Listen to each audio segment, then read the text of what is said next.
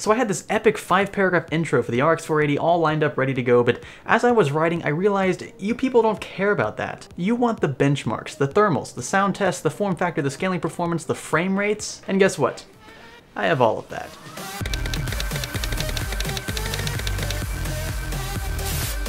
I've had the RX 480 for a few weeks now and the opportunity to run extensive tests on the card using my own personal rig, and it has indefinitely removed most any CPU bottleneck in existence for any game out there. I've got a Core i7 6700K overclocked to 4.6 GHz, 16GB and two 8GB variants of Yale Superloose DDR4 clocked to 3000 MHz, and an Asus Z170A motherboard. Beyond that, I of course have the RX 480 here. This one is the 8GB variant, which is great because it not only eliminates any potential memory bottleneck in Crossfire especially, but also because it ensures that we can push these cards to their maxes on individual levels. For instance, when I was benchmarking GTA 5 with this card, I had everything maxed out including advanced settings in 1080p, and I was exceeding the 4GB threshold. And indeed, according to MSI Afterburner, I was exceeding that level of VRAM allocation during the benchmark. Having the extra 4GB allows us to focus just on the GPU, which is ultimately what this video will focus on. I should also note that this reference card will be kept to stock frequencies for these tests you're about to see. I'll have a separate video detailing the overclocking benefits of the RX 480 if it's not already in the card right here.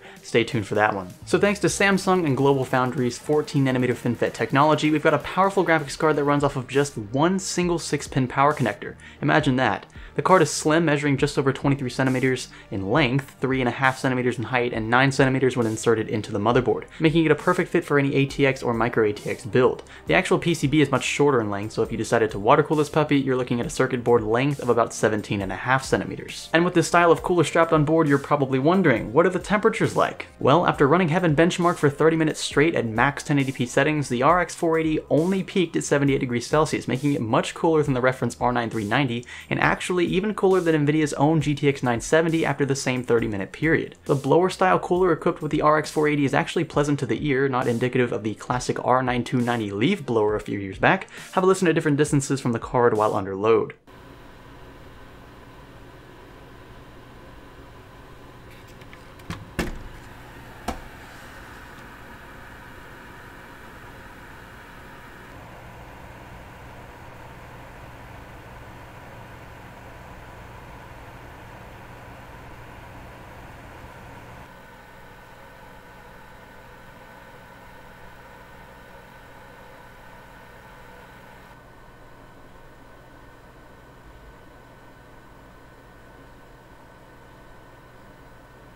I would let you listen to audio at idle, but there isn't any because the card's dead silent even at a crispy 39 degrees Celsius. In fact, you don't start hearing much of anything at all until past 60 degrees Celsius when the fans speed up to a couple thousand RPM. The same fan speed in a reference 290 would honestly have you convinced that your neighbor was mowing his lawn, so big improvement on the cooler design all around. And now, the moment you've all been waiting for, the entree, the main course, the #1 with a large fry. Okay, I'm gonna stop now. Here are the gaming benchmarks. Let's start off first with 3D Mark Firestrike, where we find our RX 480 creeping in nice and snug between the GTX 970 and R9 390, and keep in mind for about $100 less than both. So no, right off the bat, the RX 480 is not on par with the GTX 980 as many of you assumed, at least at stock speeds, but that's for another video. Heaven Benchmark yields much of the same. The RX 480 doesn't stand out on its own, but again, considering the fact that this card is about the same price as the GTX 960, we're pulling ample performance from this thing. Let's hop into GTA 5. This game's a great blend of both CPU and GPU intensive segments, and unsurprisingly, we find the 480 keeping up with both the R9 390 and GTX 970 across the board. The maximums and minimums were a bit lower for the 480, but a decent overclock should correct these issues. And given the thermal headroom of this card, we've got plenty of frequency to play with. Bumping up the resolution and dialing down a few settings evens out the playing field. In this scenario, all three cards are relatively even, making the RX 480 a great candidate for 1440p gaming with Grand Theft Auto. In Hitman, 1080p is a piece of cake. In fact, in this instance, we find the 480 overtaking the 390, a card which this game was bundled with at one time. The same goes for DirectX 12. Not much changes for the 480, but the minimums of both the older gen cards drop by a significant amount. And in case you're wondering, bumping the resolution doesn't change the fact that the 480 still takes the cake. For a game like City Skylines, the CPU picks up a lot of the slack, especially when zoomed in super close. Here, for reasons unknown, the RX 480 struggles. In fact, this is one of the only games on our list where the RX 480 doesn't keep up with or surpass the other two.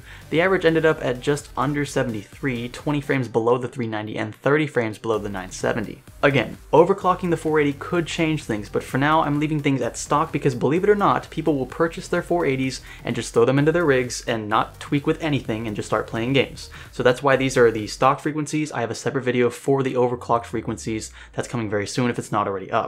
Total War Warhammer, from a series also known for its CPU-intensive tendencies, reveals a very good story, in this case the RX 480 keeping up with its more expensive competitors. Our averages for both the 480 and 970 were within the margin of error, and our frame rate dips remained on par with each other as well.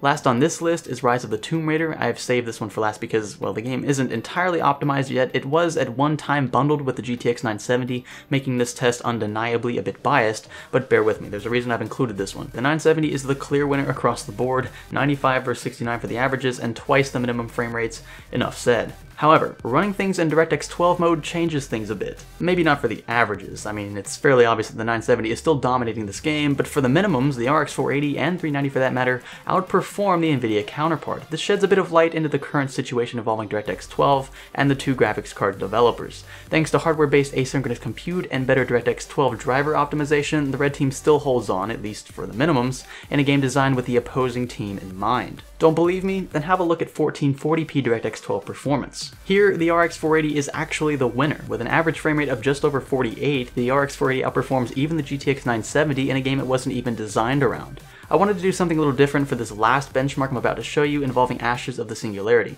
This game's super savvy in its benchmarking techniques. Here we have both the GTX 980 Ti and GTX 1070, where the 980 Ti just barely takes the cake. If you missed that video on our channel, go ahead and click the card right here.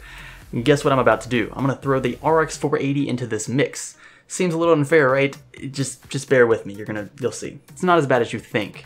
There, that's it. Honestly, not bad at all. This card is less than half the price of either of these cards currently, well, in most cases, and I can't complain about its performance here, I just can't. When I crossfire two of these, then we'll see who really is the king of the $400 club. I invite you to check out some of our older videos if you're new to the channel. Click the subscribe button if you haven't already, and give this video a like if you thought it was cool. Give it a dislike if you didn't think it was cool, or if you just hate everything about life.